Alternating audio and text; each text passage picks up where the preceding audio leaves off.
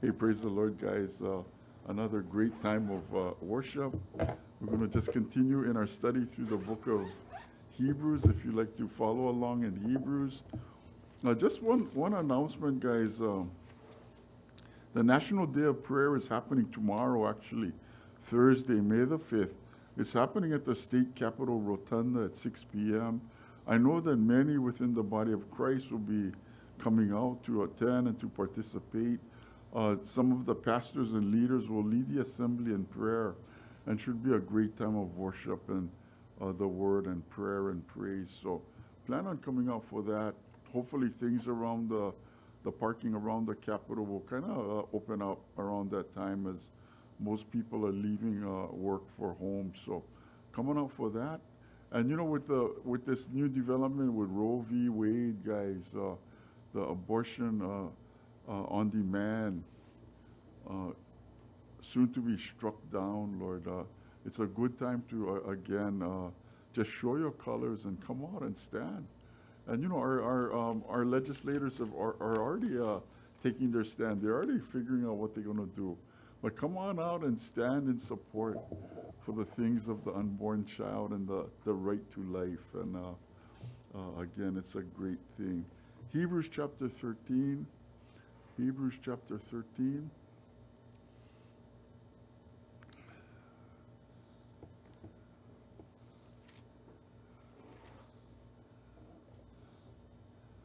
Here in chapter 13, it seems that we pick up right where we left off in our 2nd John study last time on this past Sunday, guys. In verse 1, it simply says, the Spirit says, let love of the brethren continue. And we recall that as we discussed God's command to us that we ought to be loving one another, guys. It was not only thinking Christian love as this touchy-feely, a warm, fuzzy feeling or emotion that makes us reach out and accept others, but really much more in that Christian love is an act of our will. In other words, Lord, it's not our will, but your will be done, and your will is that we would love one another. In treating others and relating to them as God does to us. And that's the hardest thing, because even within the body of Christ, we kind of think that, hey, out in the world there are a lot of unlovable guys, and there are lovable guys too, but even within the body of Christ there are some unlovable people, and it's difficult, because God is saying, hey, I didn't ask you, but I say, hey, my will is that you would love one another. And it's again, Christian love is that act of our will in treating others and relating to them as God does to us. Not because we're so good or so nice. We might think that, oh, God loves me because I'm such a great person and so on and so forth. Not so. We deserve it, but some of us, some people even think that, hey, we're entitled to this, we're entitled to that. And, a lot of people, they think they're entitled to this or that, but God loves us just as we are. God's love for us, and that's how we are called to love one another, loving people just as we are. Because we can think that, hey, way back, maybe not too way back, but you might think that, hey, I was a pretty unlovable person. And yet God loved me just as I was, with all the blemishes, with all the bumps, with all the hiccups, with all the things that really made me look ugly, and reflected the flesh rather than the spirit. But here he says, love, let the love of the brethren continue. Do not neglect to show hospitality to strangers, for some by this have entertained strangers without knowing it. People in our lives, we come and go, guys. They come into our lives. We see them act or react to people. Some come, some minister to a specific need. Some come to visit. But just as quick as they come, they were gone. Sometimes people come and go. Some have ministered to a specific need, say leading someone to the Lord, and then poof, they're gone. And then all of a sudden, after the fact, you might ask yourself, was that an angel that came just for the specific reason to minister a word of truth, a word of hope, a word of love, to touch that person, to bring them to encouragement? They might be that one that came kicking and screaming, and they didn't want to hear it. They didn't want to be there. But for some reason, that one person came and just spoke that word into their heart, and they melted, and they received the Lord, and it was just like that. Was that an angel? Abraham and Sarah, they welcomed three strangers into their camp in Genesis 18, guys. He brought them good news of a child being born to them in their old age. The child would not only be a blessing to him, but a blessing to the entire world. And what they did was they invited these strangers in. They said, hey, come, we're going to make some bread. We're going to kill the calf, and we're going to have a little bit of a feast. We're going to show you some hospitality. And without knowing it, they were, entertaining angels. And sometimes, we might entertain angels. And unfortunately, we don't have too many fattened calves around here or stuff like that, or the hot coals to bake bread. But, we can welcome them in with the love of Jesus Christ, the warmth of the smile, the warmth of a handshake, the accepting love of Christ. In 3, he goes on, remember the prisoners as though in prison with them. So those who are ill-treated, since you yourselves are also are in the body. Prisoners are not only in jail, guys. I think specifically the Spirit is speaking about those who are in jail, but we have a lot of guys in jail. But when you think about it, there are those, they're shut in, they're in hospitals. Some are in nursing homes. Some are shut-ins, they can't get out. Some shut in by their own doings and their own phobias. Some walled in by their own conceived thoughts or notions. Sometimes, our own mind plays tricks with us, and it begins to hold us prisoner. It begins to hold us to where this place is. Hey, we cannot get outside of this box. We can't get outside of these four walls. We're imprisoned within the thoughts of our own mind. And I don't know what it is or what it takes to get them out of that. But like the prisoners in jail, we can go in, we can minister. Like in hospitals, we can go in and take the good news. Nursing homes, the shut-ins, and so on and so forth. We go in, we do a hospital call, we do a visit. We do just some things of encouragement. We might sing them a song, whatever it might be. But again, some a little bit more complicated. I actually heard of a fellow who never left his home for many, many years. Something had happened out there in the world, and he was afraid to leave his home for fear of his own life, that somebody was going to take his life or whatever it was. I don't think that was the case, but he just had a phobia that said that, hey, I cannot leave my home, I cannot leave my yard. But there are those there. Here in 13, the Spirit really gets a little bit more practical as to the instructions and to the things that he's speaking into our hearts. He says in 4, let marriage be held in honor among all, and let the marriage bed be undefiled. For fornicators and adulterers God will judge. Prevalent in the world at that time was infidelity. We recall the temple of Diana in Ephesus, where the 1,000 priestesses, they worshiped their God at night, but with the sexual acts of those who came in. These things of sex outside of marriage may have been rampant. In our world today, marriage itself is kind of passé almost. Guys don't even want to get married. They say, oh, maybe, maybe not. Or we'll buy the house, we'll have the kids. Some skip the house, others have 2 or 3 kids from various partners, and things like that just happen. They got multiple kids, no marriage, no husband, or maybe there is a father figure in the life, hopefully, but a lot of things come and go. Marriage brings a stability within the family. Marriage brings a thing that says, hey, we're committed to one another.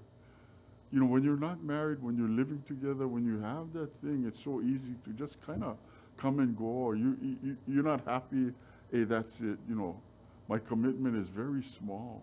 My tolerance for situations and problems are very short. But marriage says that thing that, hey, we know that we're going to stick it out. We know that, a lot of people have said those vows until death do us part, and hopefully, that's the case. But, again, he says, let the marriage bed be held, be held undefiled. For fornicators and adulterers, God will judge. And when you think that God is going to come and God is going to bring judgment and rain judgment down, it's something that we don't want to visit or address. But God is a good God. He knows what's going on and what's it going to take.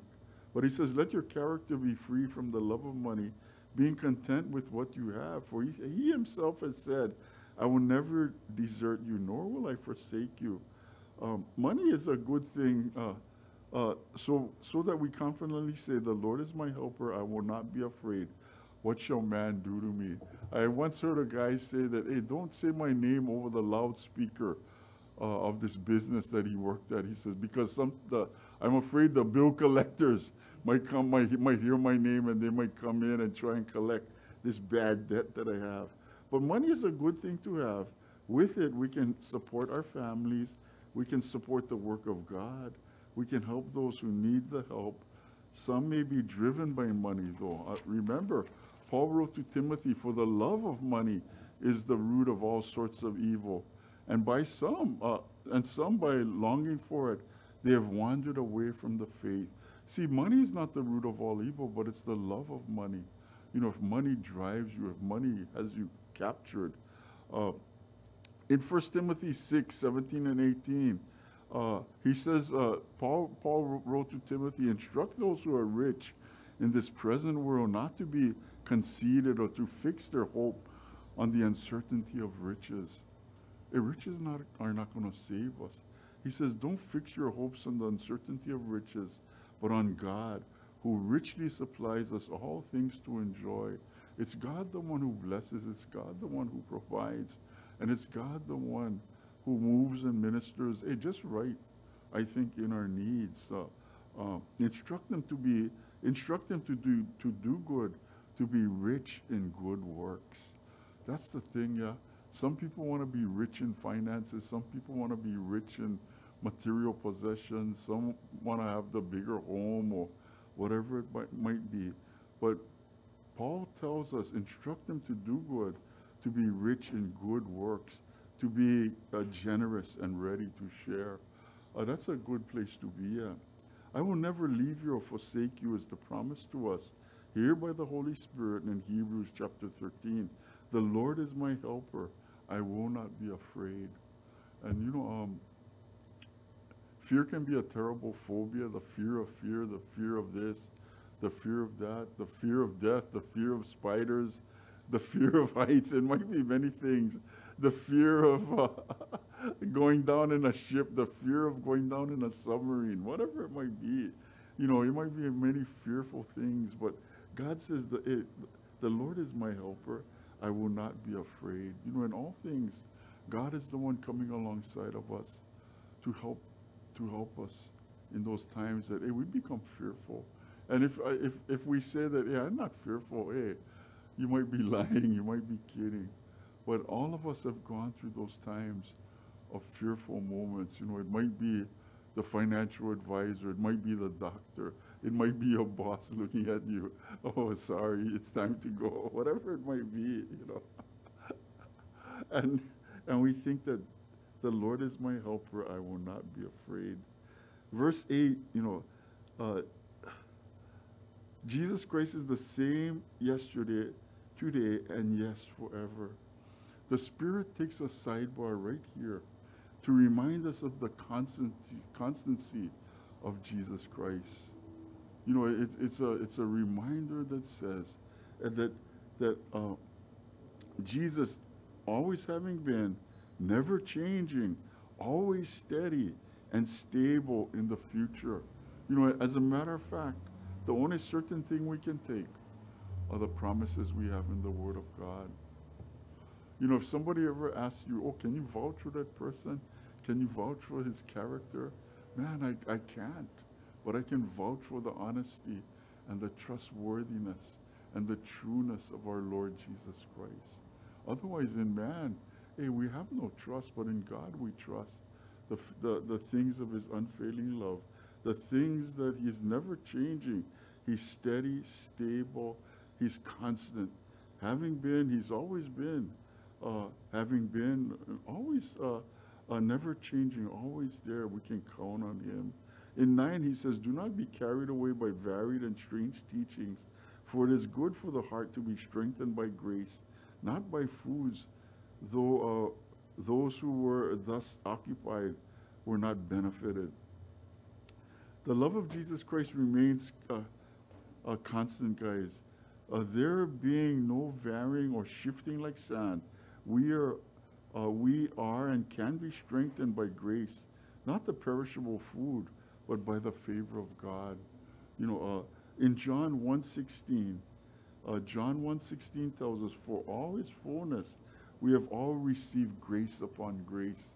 I just love this verse. That it's just not one serving of grace. We have a double portion of grace. It's like Elisha telling Elijah, hey, I want a double portion, man. And here it is. We have grace upon grace. The superabundant overflow of our Lord, guys. We have not one portion, but the 2 portions, and I believe a never-ending supply of grace upon grace. And we need that grace. I don't know about you guys, but sometimes we just have so many things weighing down, so many things coming down upon us. It's just impossible. And we just can't think, hey, how is it going to work out? Things are going to blow up or whatever it might be.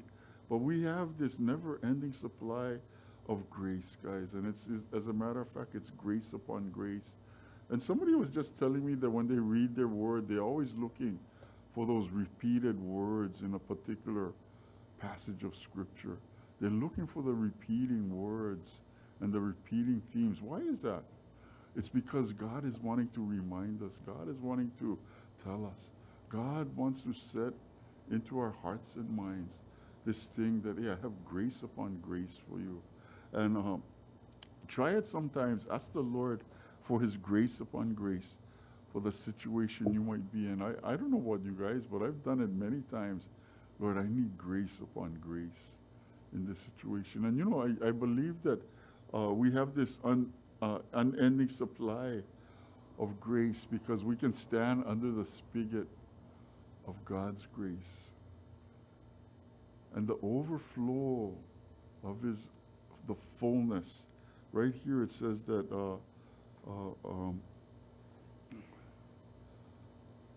right here in John it says that there's a fullness. For all his fullness we have received grace upon grace. And really it says that God is so filled with his grace, he's just overflowing with it. And we stand in the shadow of his overflow, guys.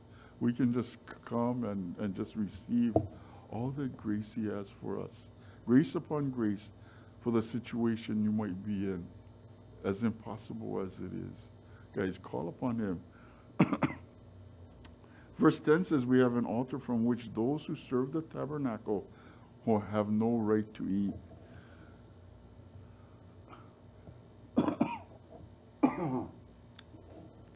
I think this is the key verse in this portion of Scripture, guys. But from the very beginning of Hebrews, the Spirit has reminded us of God's revelation to us through his Son in these last days. In these last days, God has come and spoken to us through his Son. As it seems to have been, there were turning from, there were some turning from their newfound relationships with Jesus Christ and going back to the old system of temple worship. The Spirit systematically speaks of Jesus' superiority in comparison to the angels, to Moses, and then his superiority to the priesthood, guys. In other words, there's nothing that's superior than Jesus. Jesus tops them all. He's the best, man. He's the way, the truth, and the light. At the altar in the tabernacle, guys, the people were compelled by the law to bring their offerings of grain and animals to be sacrificed by the priests. The priests, as by the law, were provided for by taking a portion of the sacrifice for their own consumption. In other words, the priests came, they ate off the people because the people had to bring their sacrifices. The people had to bring their animals. They had to bring their grain. So the priests just benefited because of the law. We as Christians have not per se an altar, But what we have is a table where we come in communion, to commune with the Lord. He says, as often as we have partaken this, we do it in remembrance of what he has done for us, having offered up one sacrifice for sins for all times. Hebrews 10:10. In Genesis 14 and Hebrews 7, we're reminded of this one called Melchizedek. He was called the King of Righteousness, the King of Peace. He was the priest of the God Most High. And he came out and he met Abram and brought out bread and wine. The tabernacle mentioned here in verse 10 represents the law. The table of Christ with the communion elements represents God's grace. Along with that grace comes mercy and forgiveness. And as we receive his grace and mercy, as we know his forgiveness, we know his peace that comes from life in his Son. So, we have no thing of this altar in the tabernacle. The altar represented the law of God. The communion table represents the grace and the love of Jesus Christ for our lives. Just like we partook this past Sunday. We took the bread, we took the cup, and we did it in remembrance of what he's done for us. In 11 and 12, he goes on, for the bodies of the animals who were brought into the holy place by the high priest as an offering for sin are burned outside the camp. Therefore Jesus also, that he might sanctify the people, through his own blood suffered outside the gate. As the sacrificial animals were taken outside the city, so too Jesus was taken to the place we know as Golgotha, where he was crucified as a common criminal outside the gate of Jerusalem, guys. And like that animal who died for the covering of the sin for that one time, that 1 year, Jesus Christ came. He died outside the city of Jerusalem once and for all, for the entirety of our lives, for the entirety of all the lives of all mankind, that whoever would come to him should not perish, but have that everlasting life in him and the forgiveness of sins. In 13, he says, hence let us go to him outside the camp, bearing his reproach. Because of this, the Spirit tells us, we too, let's go. Let go of the religious works and identify with his reproach or the defamation which fell upon him. So if you get defamed, or if you get reproached by the world, by the people, and you will. If you go down to the Capitol tomorrow, to the Rotunda, and if you can look into the eyes of a lot of our legislators, and if you can look into the lives of many of those who are going to be chanting for the other side, the pro-abortion side, you'll see the reproach and the defamation within their eyes. Some of them, I really think that now that they're running for high office, and this is an election year, they put on the pretty, the smiley face, and they put on the nice family pictures.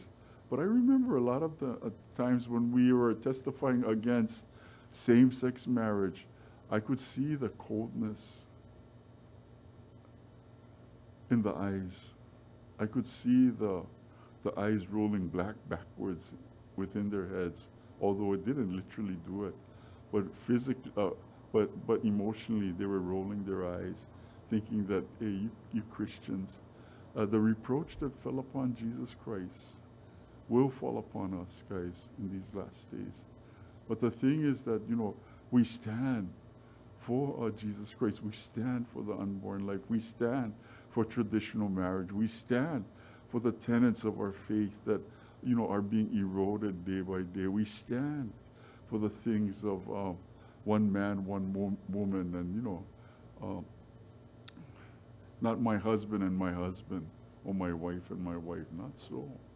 And, these are the guys that, when they look at you, they might smile, they might be accepting, but, within their hearts and minds, you can kind of see it. I don't know, but I don't know if I have a gift, but sometimes I can just see it in people's eyes. And even on TV, when they zoom in on some of these guys, you can see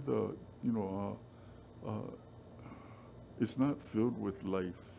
not filled with light, not filled with love, but filled, as they look at you like they looked at Jesus. Hey, crucify him.